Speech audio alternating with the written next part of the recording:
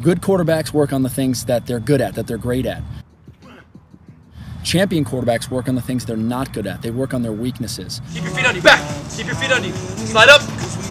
Fire one. I want to do an evaluation, so I run them through some of my base drills in the pocket, outside of the pocket, throwing on the run, throwing from inside to see what they're good at, but also what we need to polish up, what we need to improve on. So make sure you keep that front shoulder low, going forward. 1, 4, 3.